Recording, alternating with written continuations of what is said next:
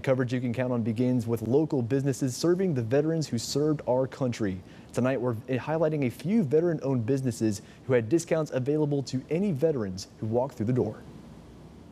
For Laziz's Mediterranean Grill, offering a 10% discount to veterans is something they do every Tuesday, but the offer on Veterans Day makes it extra special for employees. Today we get to offer it all day to all veterans. It's kind of a way of giving back to people that help create what we call a job. I have veterans in my family. Also, a lot of our customers are veterans or they're still active duty, and a lot of them are repeat, so it's nice to get to know them and offer them something for their services. Veterans and active duty members could also get a free 16-ounce drink from Eubora Coffee Roasters. It means a great deal to co-owner Philip Weisner, a veteran himself. We always welcome military families to come in and sit down, have a cup of coffee, warm place to be.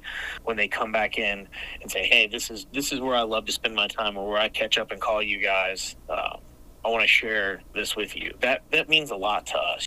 Rally Point Grill was closed today, as they usually are on Mondays, but for co-owners Tiffany and Kelly O'Neill, it's also a time of reflection. They recently lost a regular customer after he died in Hurricane Helene. Like the O'Neills, he was also a veteran. Spent time, 3-4 days a week in here with us, a few hours a time, and brought a lot of his friends in here as well.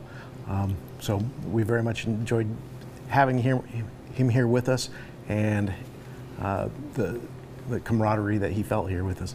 Every day is Veterans Day at Rally Point. We serve everyone. Heroes are honored, to include our first responders. So every day is a twist between Veterans Day, Memorial Day, and Patriots Day.